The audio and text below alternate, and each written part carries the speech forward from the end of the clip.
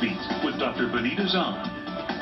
As the opioid crisis continues claiming victims, one man is making a mark in helping to prevent kids from turning to drugs. Richard Jensen's story is one of a life reclaimed, and he shares it with students of all ages across the country. A frequent speaker in the Capital Region, he's our Health Beat guest. Good to have you with us. Thanks, good to have me. Yeah, appreciate it. You know, yours is, in many ways, it's that riches to rags to riches, if you will, emotional story. You were a standout athlete, a wrestler. You were all set to go to college on a scholarship, but you took a summer off, and that changed your life.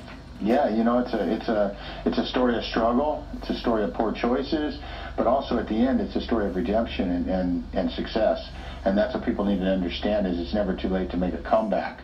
There I was at a high school, and, you know, the idea was just to go off fishing for a summer, make some money, and then go to college.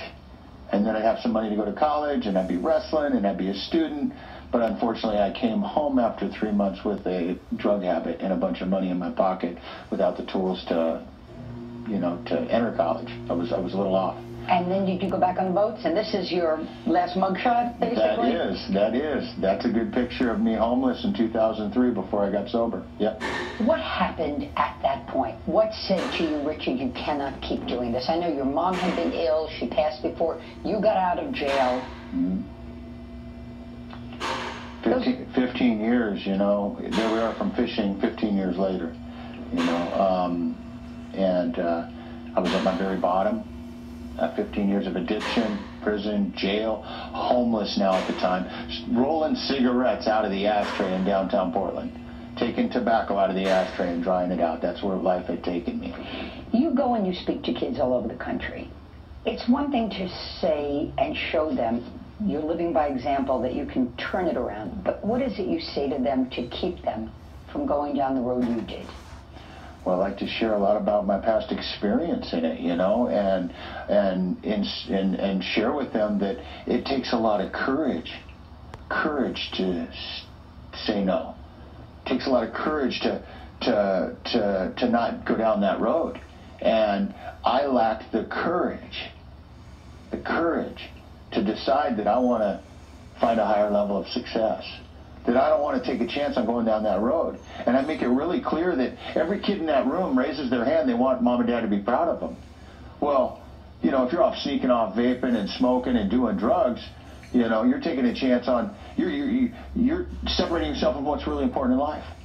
You know, no kid thinks they're going to be the one who gets hooked. Right. You thought you were bigger than it, I'm sure. Yeah. To the kids who say that, you say what? I say, hey, listen, first thing I do is say, how many of you know somebody that's been affected by heroin or heard of somebody dying? And unfortunately, a lot of hands go up in the room, you know, and when that happens, you know, I say, you know, I talk to them about how that can happen to anybody. I was an all-star athlete. I was good home upbringing, and there I was 15 years, homeless and hopelessly addicted to methamphetamine. This can happen to anybody.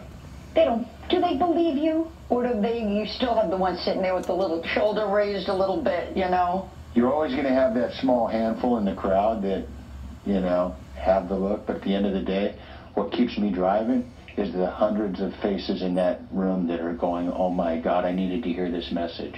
How much do parents contribute to their kids' ease of making the wrong choice? You know, they absolve their kids from everything. We all know those parents. You know, my Johnny and my Susie would never do that. Please don't have that conversation. First part of the solution starts at home. Whether you know anything about addiction or not, it's at home, connecting with your kids, teaching them about the dangers. Go on the internet, sit down and talk about it, you know. We don't talk so much anymore, and there's a separation there. I think it starts at home. We need to talk about these issues. We need to talk about addiction. And then there's an important element that the school needs to bring it to the table also, you know. By bringing you there, they're doing that. Yep. Is there one resounding statement you want the kids to walk away from your presentations with in the back of their mind? Yeah, I want them to understand that I'm not that special, that they can all accomplish great things in their life if they decide to be part of this movement, be a champion in life, and make the right choices. And I should point out, you went back to college in your 30s. and wrestled. I did. Finish the story, Richard. Well, you know, I was homeless at the shelter 15 years ago, and I made a decision to stay sober and chase a national wrestling championship. And through that process, I've been clean and sober 15 years now, and I did go on to become a 5-time All-American national champion, and I competed at the World Championship. So it's just an incredible comeback story in wrestling and in life, and I got to fill that void inside of me that I carried for so many years and capture that championship. And before we let you go, the void, and it's interesting, I had a guest on another one of our health beats who talks about that. What's the void say to you that sends you down the road you shouldn't be?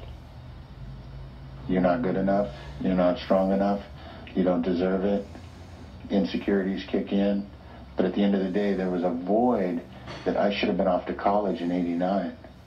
And I got 15 years, and I always wondered what it would have been like if I'd have went down the right road at that time. And to fill that void means going back and making a comeback, no matter win or lose on the mat. I didn't have to win, because the real win was winning my life back, you know. And sharing your experience now with kids. Doing what I do today. I want to thank you so very much. Thank you on behalf of the Capital Region. I know you're going to be back in a couple of months, and we'll keep tabs. Thank you. And if anybody's interested, ESPN, You Were Outside the Lines was a documentary done on you, so you can go. Yeah, incredible, great documentary, and you can go to beachampionlife.com and you can actually access videos of what I do and the ESPN documentary. Please watch it and share it with your families, you know, and your kids. Richard Jensen, making a real difference. Thank you. Thanks for